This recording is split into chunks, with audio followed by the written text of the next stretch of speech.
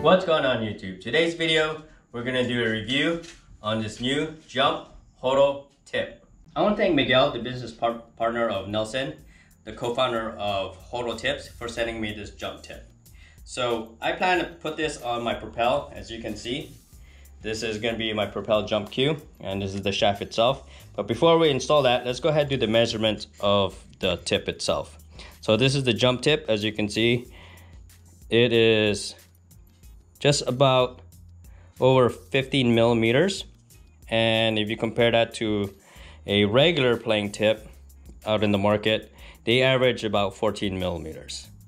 And this is a G10 tip ferrule combined, and this measures out to 14.3 millimeters.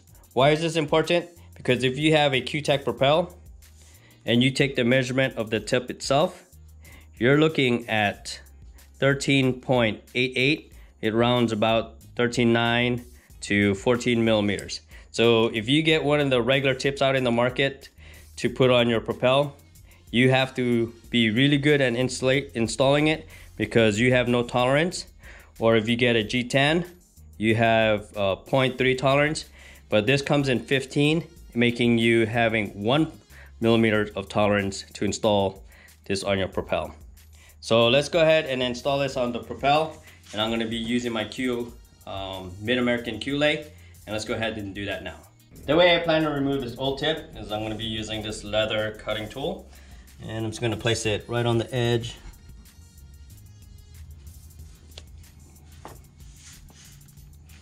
And go straight down. Once it gets a good cut, now let's go ahead and install this on the lay and clean this up.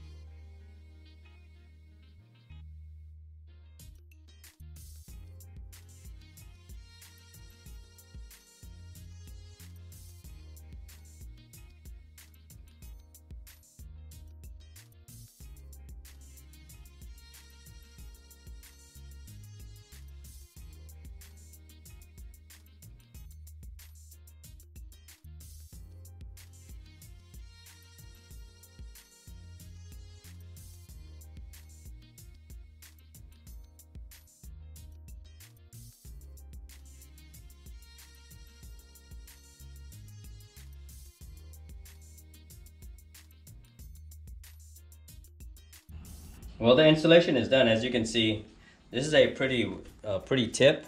It's white with a little bit of sparkles, so you can see that, and it cuts really nice. As you can see how it has the this is the chips itself, what we call chips when you cut stuff on the lathe, and it comes into a nice easy workable manageable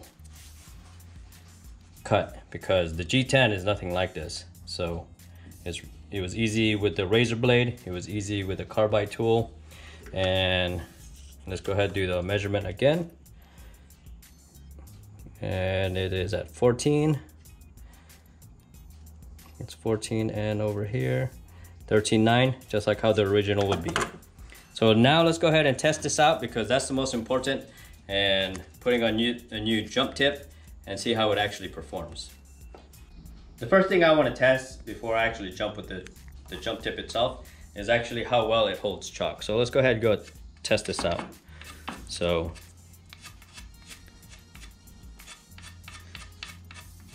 actually it's not bad. You can see how it holds the chalk really well. So this should be able to control that cue ball a lot better when we do some jumps on this. Now I got the 2 ball on the table, and it's on the second diamond on the long rail and the first diamond on the short rail, and cue ball is about the same, first diamond on the short rail, second diamond on the long rail, and 5 ball is about a diamond width apart from the cue ball. And let's see if I can make that 2 ball into the corner pocket.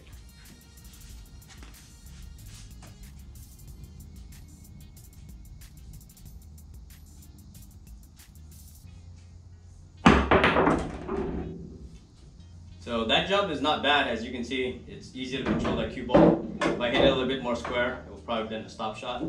But this cue, and especially with that tip, makes it a lot jump easier. For this jump, I'm going to be using a dart stroke. I already moved the extension on the cue, and I got the cue ball and object ball. It's going to be a ball width apart. I got the 2 ball close to the side pocket, and hopefully I can control the cue ball and make the 2 ball into the side.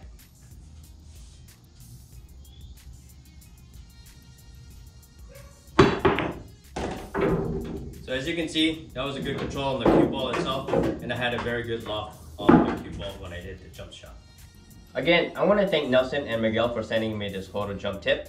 I think this tip is amazing. It makes you focus on your jump shot versus on the cue ball and hoping it jumps over the object ball. Hopefully this video was informative. If you haven't already, hit that subscribe button, hit the like button, and leave a comment down below. Thank you for watching, and see you next time. Thank you for watching. Please subscribe me. Don't forget the thumbs up. Bye bye. I want to thank Miguel for sending me this jump Horo brake